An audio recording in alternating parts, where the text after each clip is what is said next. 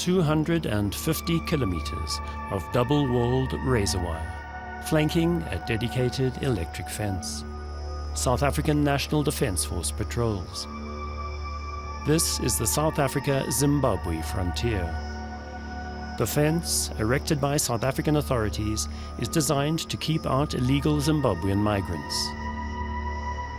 Political activists, escaping persecution by President Robert Mugabe's regime, or simply refugees, driven by desperation, unemployment and starvation, breach the fence daily. In the process, men and women of all ages, as well as unaccompanied children, risk their lives and fall prey to bandits known as Guma Guma.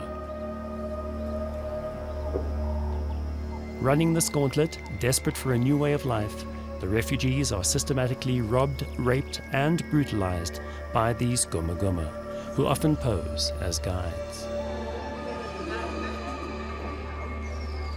This is one of 5 shelters for rape survivors, run by Medicines Sans Frontiers in the South African border town of Musina. When they cross the border through the river, they meet unknown men and women who are called Guma Gumas. They rob them of their money and rape them in order for them to gain access and entry into South Africa. Some of the women are getting raped, up to 5 men raping 1 woman, and others are raped in front of their children. Others are forced to have sex with relatives. Like a mother and a son crossing the border, they are forced to have sex, and the unknown men will be armed. So because of fear of death, they are forced to do it, and the ratio is 50-50, male and females. The brutality and humiliation meted out by the so-called Guma Guma is systematic. Men are also victimized.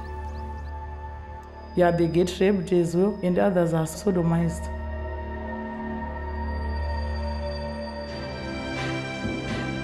The origins of Zimbabwean society as we know it today can be traced back to the arrival of the pioneering British colonizers, led by empire builder Cecil John Rhodes in 1889.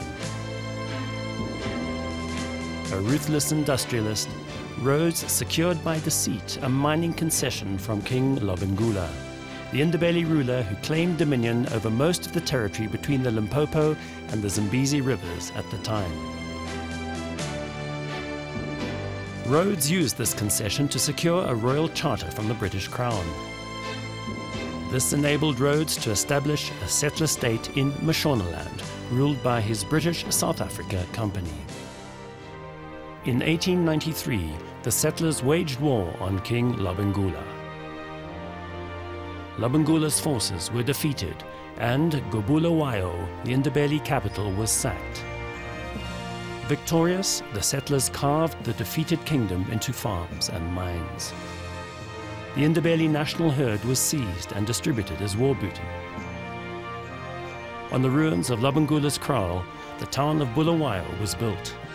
In the process, the foundations of the last outpost of the British Empire, Rhodesia, were laid.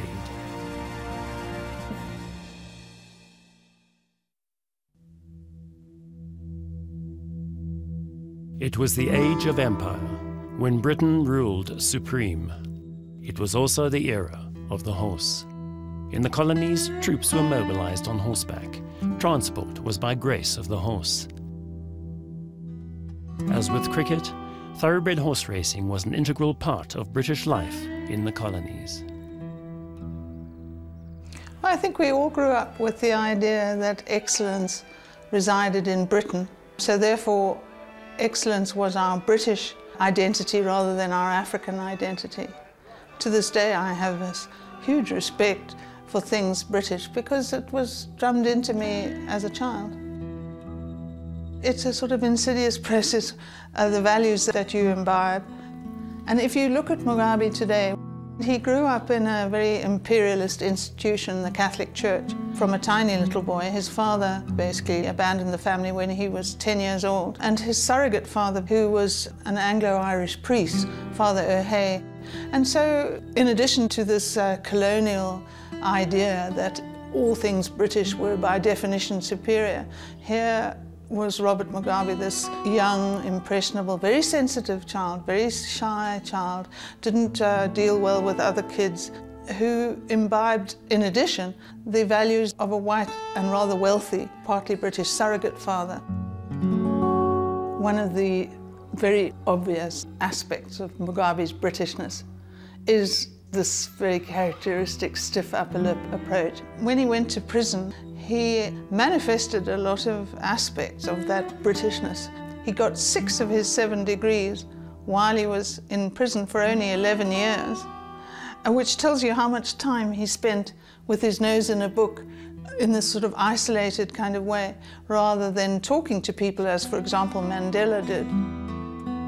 When he came out of prison, he was interviewed by various people and he insisted that he was not bitter. And he referred to his time in prison as having been a power strategy. But his only child died while he was in prison, and he furthermore wasn't allowed to attend the burial.